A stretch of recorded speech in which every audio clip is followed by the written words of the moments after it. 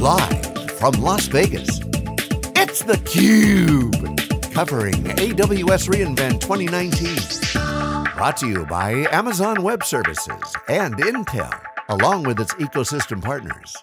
Well, welcome back here to AWS reInvent 2019. Great show going on here in Las Vegas. We're at the Sands, we're live here on theCUBE.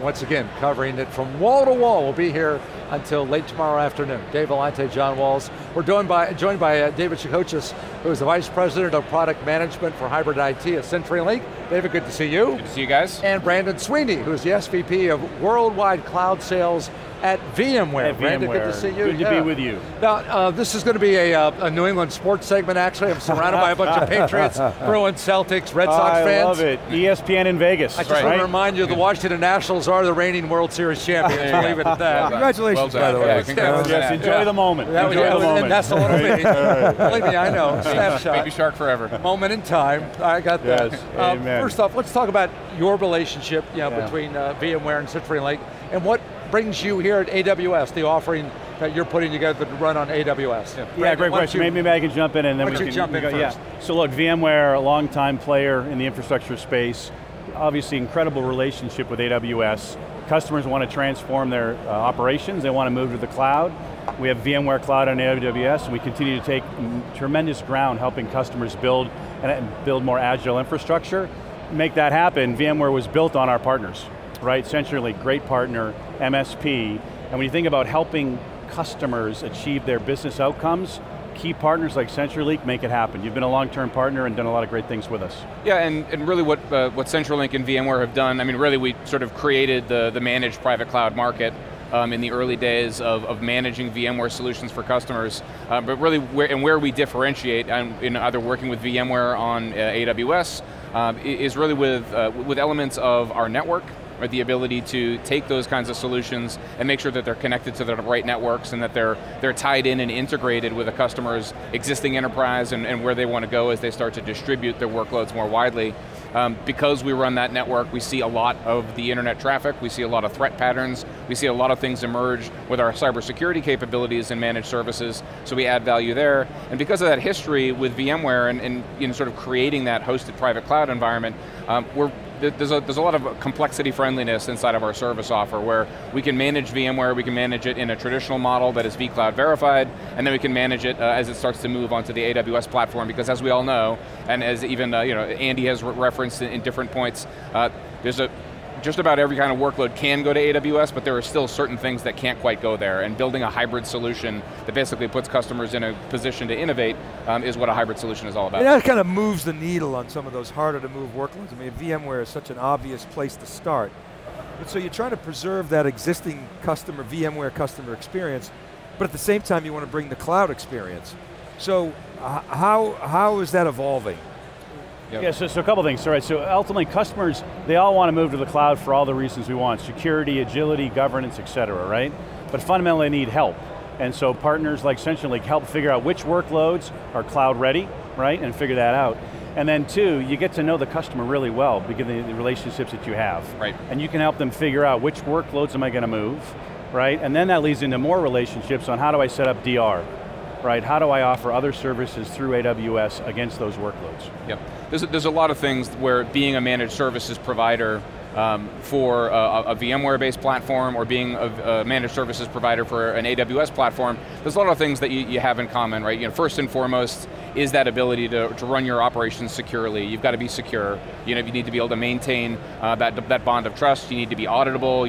Your operations model needs to be something that's transparent to the customer. You need to not just be about migrating workloads to the new and exciting environment, but also helping to transform it and take advantage of whether it's a VMware feature or tool or a next generation AWS feature or tool. So not just migrate and lift and shift, but then help to transform to what that downstream long-term platform can do.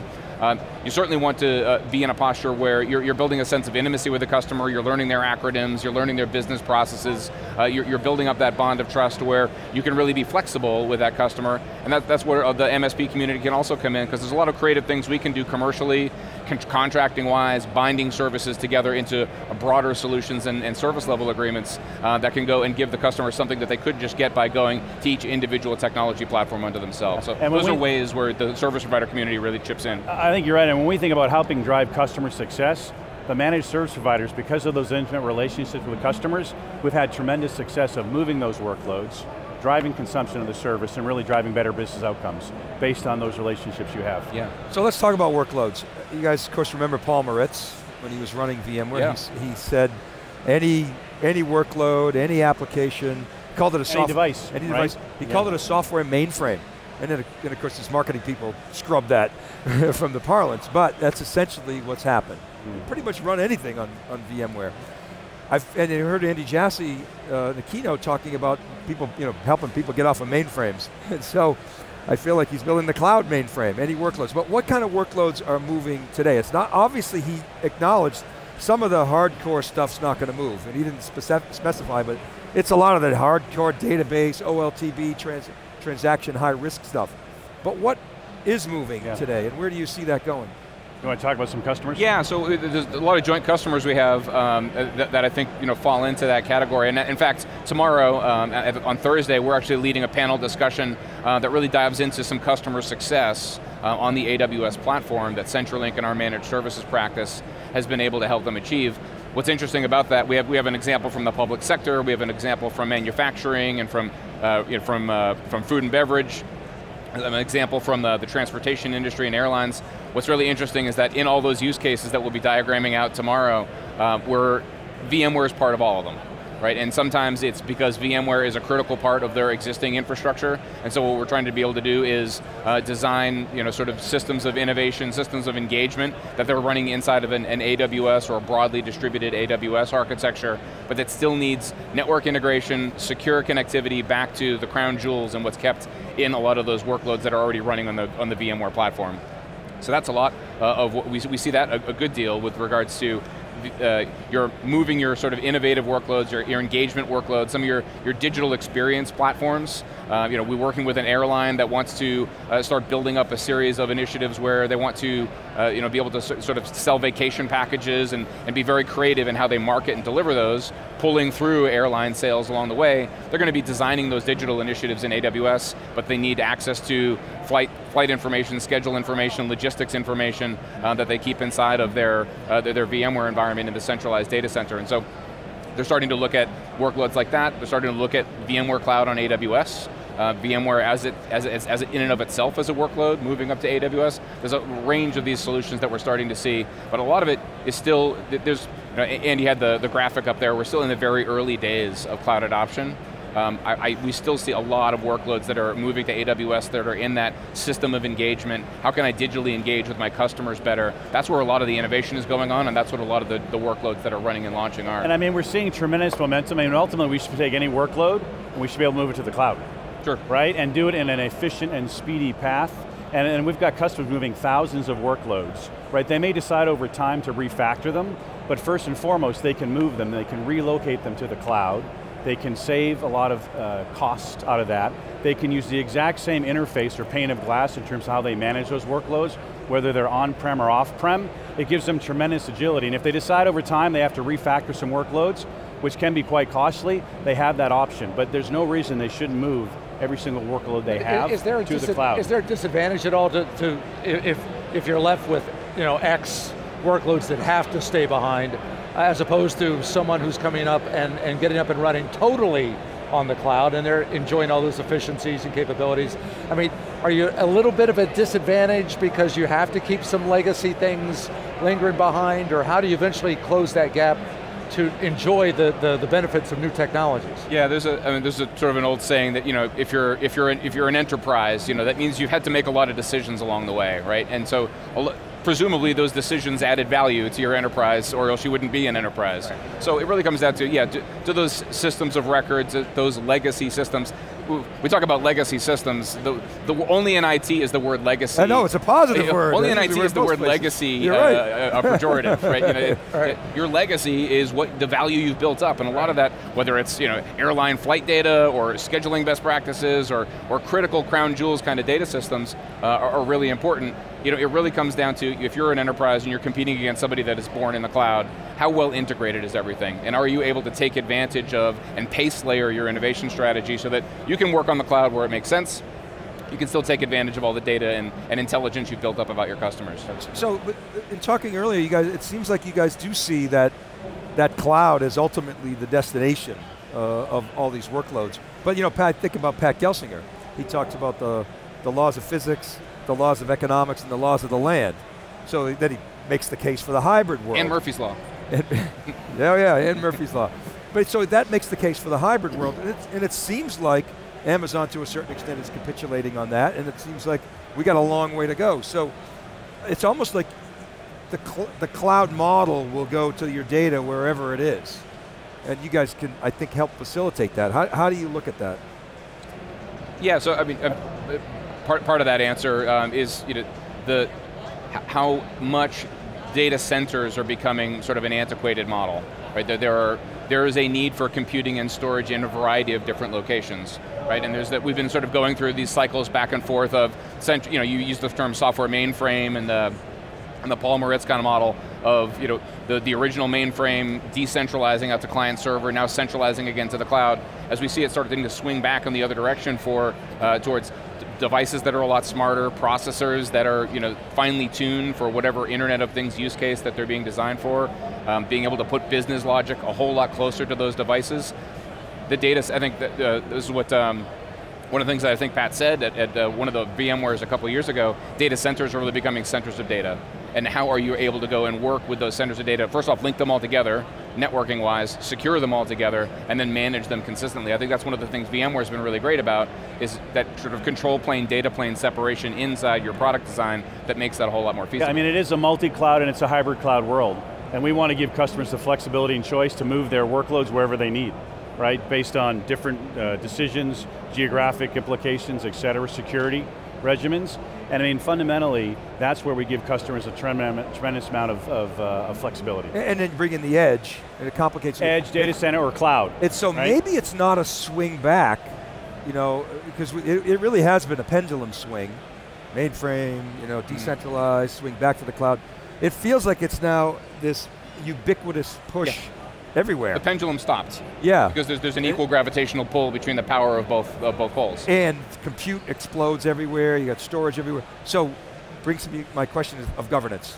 Governance, security, and the edicts of the organization, you touched on that. So that becomes another challenge. Mm-hmm. How do you see that playing out, and what kind of roles do you play in solving that problem? Or in the idea of data governance? Governance, yep. Yeah. I mean, the best way to think about, in our opinion, the best way to think about data governance is really with abstraction layers and being able to have a model-driven approach to what you're deploying out into the cloud.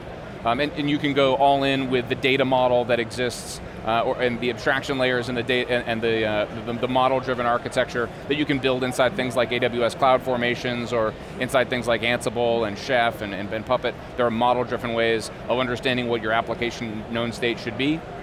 And that's the foundational principle of understanding what your workloads are and how you can actually deliver governance over them. Once you've modeled it, and you then know how to deploy it against a variety of different platforms, then you're just a matter of keeping track of what you've modeled, where you've deployed it, and inventorying those number of instances and how they scale and how healthy they are. That's certainly, from a workload standpoint, I think the governance discipline that you need. In terms of the actual data itself, I mean, data governance and where data is getting stored, there's a lot of innovation here at the show floor in terms of software-defined storage and storage abstractions. VMware's got a great software-defined storage capability called vSAN. We're working with a number of different partners within the core of our network, starting to treat storage as sort of a new kind of virtualized network function. Using things like CIFS and NFS and iSCSI as VNFs that you can run inside the network. We had an announcement here earlier in the week about our CenturyLink's network storage offer. We're actually starting to make storage and the data policy that allows you to control where it's replicated and where it's stored, just part of the network service that you can add as a value add. Or even the metadata, the fastest path to get to it if I need to, if I prefer not to move it. Yep. right? You're starting to see, you're talking about this multi-cloud world. It seems like the connections between those clouds are going to be dictated by that metadata and the intelligence to know what the right path is. Yeah, and I think we want to provide the flexibility to figure out where that data needs to reside, cross-cloud, on-prem, off-prem, and you can just hear from the conversation from David, the level of intimacy some of our partners have with customers to work through those decisions, right, and figure out how to move those workloads effectively and efficiently is where we get a lot of value for our joint customers. Yeah. I mean, it seems pretty fundamental to this notion of digital transformation. I mean, that's ultimately what we've been talking about. Digital transformation is all about data, putting data at the core, being able to access it, get insights from it, and monetize. Not directly, but understand how data affects the monetization of your business. That's what your customers are doing. And I think we want to, I think we want to simplify how you want to spend more time looking up at your applications and looking down at your infrastructure, right? Based on all the drivers across the different business needs. And again, if we can figure out how to simplify that infrastructure, then people can spend more time on the applications because that's how they drive differentiation in the market, right? And so let's simplify your infrastructure, put it where it needs to be, but we're going to give you time back to drive innovation and focus on differentiating yourself. You know, it's interesting, on the topic of digital transformation, and Randy, you're so right, the sort of an interesting little pattern that plays out for those of us that have been in the service provider community for a little while, that a lot of the digital transformation success stories that you see that get a lot of attention around the public cloud like AWS, the big major moves into going all in on the public cloud tend to come from companies that went all in on the service provider model 10 years ago. Right? The ones that adopted the idea of, I'm just going to have somebody do this non-differentiating thing for me so that I can focus on innovation, are then in a better position to go start moving to the cloud. Right. As opposed to companies that have been downward focused on their infrastructure, building up skill sets, building up knowledge base, building up career path of people that actually are thinking about the technology itself as part of their job description, have had a harder time letting go. It's sort of that first step of trusting the service provider to do it for you, leads you to that second step of being able to just leverage and go all in on the public cloud. Yeah, and customers need that help, right? And that's where, if we can help activate moving those workloads more quickly, we provide that ability to put more focus on innovation to drive outcomes. Well, I know you were talking about legacy a little bit ago, and the negative connotation. I think Tom Brady. Don't you? There's the Tom legacy. Brady. Yeah, there's a legacy. There's a legacy there. One more run, number 7, number 7. Had to send him home smiling, Yes, so that would always do it. Back with more, we continue our coverage here live on theCUBE. We're at AWS reInvent 2019.